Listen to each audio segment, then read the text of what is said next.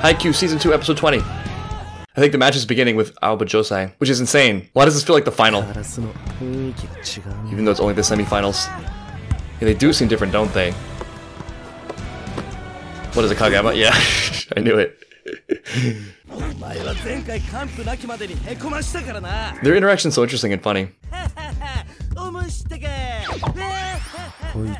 Yeah, that's what I was gonna say. It's super childish, which is interesting and revealing, I think, because Oikawa is so cool. Like, he's just such a cool dude. There's such a clear path for him to just be above it, show his confidence, but he just can't help himself but get dragged into, like, this pettiness, which reveals an immaturity and also a deep level of fear for Kageyama, which comes from respect. Like, it's such an easy path in hand for him to have such a cool moment being just so far above Kageyama, right? But he can't help himself. It's kind of like by engaging with anyone at all on that kind of emotional level, you make the mistake of making them peers just through some weird transitive property by arguing with someone. You just become at their level. I mean, the good news is he's also getting to Oikawa, I guess. That could be his undoing, you know, this childishness, this immaturity.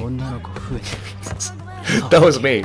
That was me when you got introduced. Wow, a second girl. Unbelievable. It's a scarce resource around here in this show. Oh, hello. Why does he look like an Attack on Titan character? Smooth. Damn. Go take a seat. What was your plan? What the hell? They're all over the place. It's Mad Dog. Mad Dog's got some kind of look in his eye. Some kind of mad look. What is with all these glamour shots?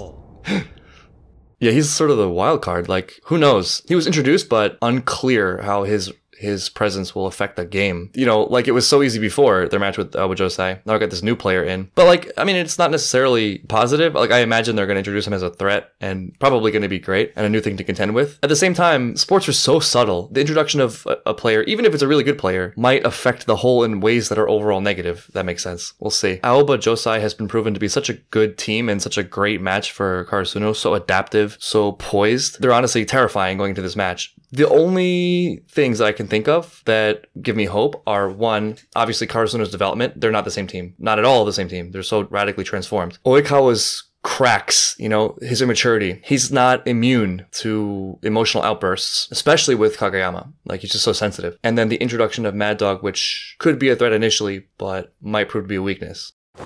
Captain. Episode 20, Sweep Clear. And that is a huge relief. Also, Karasuno's riding on a high. That's rude. That's super rude.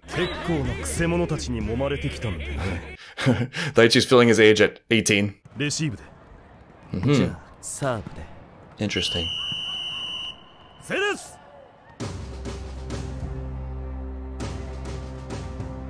Yeah, after the win in Daichi's absence, I feel like even just that game was such a huge boost. Such a good learning experience. You know, if we can win without Daichi, imagine what we can do with him back. Damn right. Singular focus, singular vision. Don't let stupid, sexy Oikawa get in your heads. Not this time. She does? Nationals, here we come. Oh yeah, there's that other team.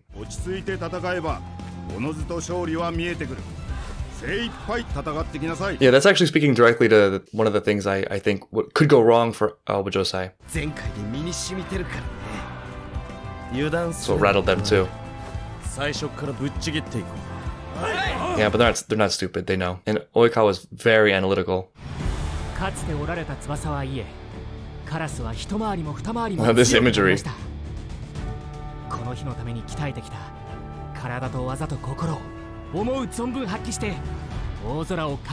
He's so good at speeches every time. Oh no, buzzkill alert.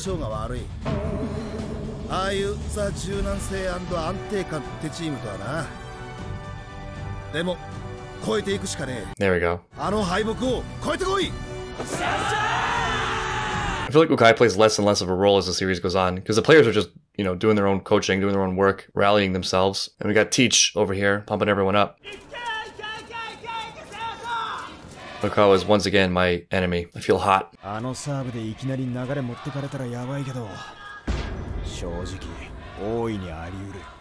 Yeah, it's a tough way to start. Prepare yourself for epic serves. Whoa. Oh, no one's doing it? Oh, he's back, ladies and gentlemen. Hell yeah. Serves out of the way. Oh, from the back row. Damn, what a moment on the first point. And it was a fake to Hinata. Holy crap. Holy, I cannot, that was peak Karasuno. Yeah, even they can't believe it. Who's making a statement again? Which team is coming out making a statement? Remind me, I forgot. You shut up. I think that was my favorite point of the whole series so far. And you're not the only one with killer serves too. But it was out. It's alright. Shake it off. Don't mind. Yeah, I don't know if they have any glaring weaknesses. I don't think that's how you beat them. You beat them by playing well. Nice. They're rising. They're rising like just a little bit beyond their normal place. They're pushing it. Yeah, he'll get a chance for sure. Yeah, 3 points in. It's already amazing. Tsuki!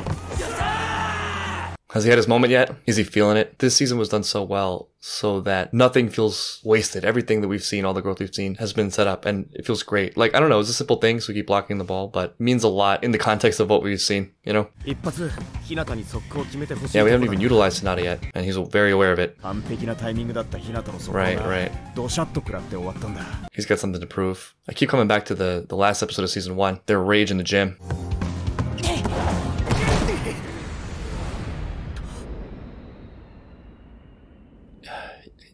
Yeah. Oh, damn, the sliding save from Suki. Getting all the way down there.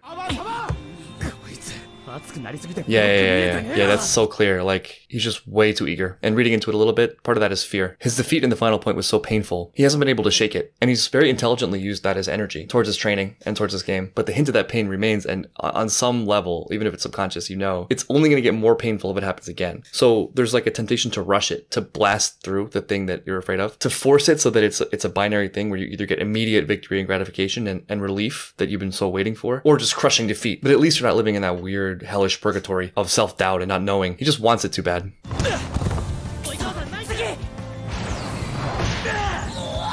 Literally kicking his ass. Time out maybe after this point.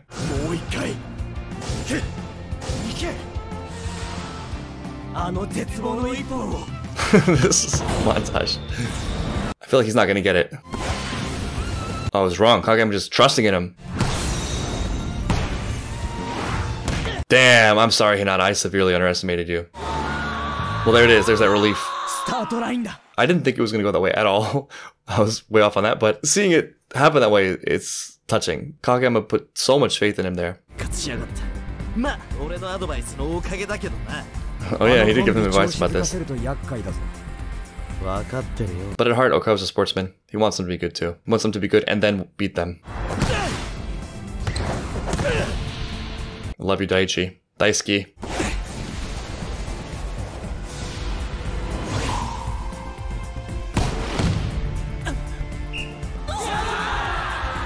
Well, they didn't even try? Oh, they were underestimating him. Big mistake. Aoba Johsai no jukurenkan to yuka, haguruma no kamiaikata wa subarashii. Yes, me too. There we go. Some human errors. And some great playing as well. No Mad Dog yet. What's with this suspenseful music?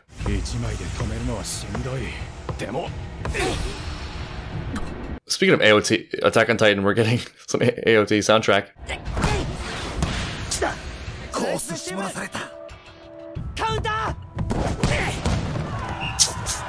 I mean, adjustment is their thing, right? Karasuno gotta go deep into the arsenal. But focus on Hinata could be an advantage for Karasuno. We have tools for that. Damn, it's getting close to the end of the first game. It's 2 points. 2 points, that's a whole game. Stupid, sexy Oikawa. Don't like where this is going.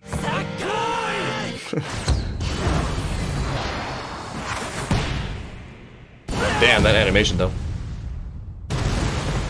Is it out? It was out. I was out. Still terrifying though. 1 point. Point game. I mean, he made a statement though. Yeah, exactly. Put some fear in their hearts. And he's doing this without the ooooooh chant. Maybe he's playing mind games for the next match. Point game. Exactly. Set point. Oh, but this, I don't know, this is such a hard moment for me in games. Because you know it's so close that can get to you. Choking is real. Very mature. Oh no, everyone's speaking too soon. It's not over by any stretch. They're still pretty close. Oh, I knew it. 1 point away from deuce. Sometimes the last point is the hardest, especially if the other team is just like nipping at your heels. Yeah, that's what I was saying.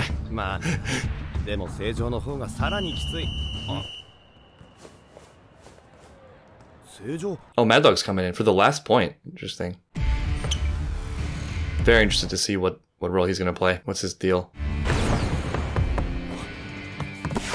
Mad Dog. You just push him over? I guess I don't call him Mad Dog for nothing. Speaking of strong serves. Coach looking pretty smug about that. Oh, and now we're tied up. At 24 apiece. That's rough, buddy. Oof, that was so well done. I love the pure focus in the game. This episode carries with it all of the past, and there's so much richness to what's going on. You know, you have each individual character on Karasuno and their journey. You got Oikawa being a great character, great threat, great antagonist, I guess, and the team that has the most significant emotional impact on Karasuno and their history. So this episode is mostly just like pure volleyball, right? Or pure playing. But man, it's so exciting. Hard for me to think of a game in terms of like the playing that I've enjoyed more than this game up to this point. The first point was like, I don't know, that was something magical about that. To see all of their growth and also will summed up on that opening point was really phenomenal. I love how they saved Nishinoya's back row serve for that specific moment. But yeah, we knew this was going to be an epic clash. We knew it was going to be difficult. I wouldn't have it any other way, but I do want a victory. But you know, there's an opportunity for really cool growth here with Mad Dog entering, because the thing that I would say defeated them most in the first tournament was Aoba Johsai's adaptability and versatility, able to read their weapons, not be intimidated by them, keep their cool, which is advice that Oikawa was giving to the team at the start of this episode, and work around it. And so this is Karasuno's opportunity to show their growth by doing exactly that. Mad Dog is kind of a terrifying new addition, as you know, you expected him to be, but I don't think Karasuno's the type to choke about this. You know, they'll reel for a point or two, then they'll figure it out. They got the leadership, they got the talent, they got the will, definitely have the spite. I feel like this is probably going to be a three match game, and it's just going to be a back and forth of transitioning, adapting, figuring each other out until the superior team wins, which will be Karasuno.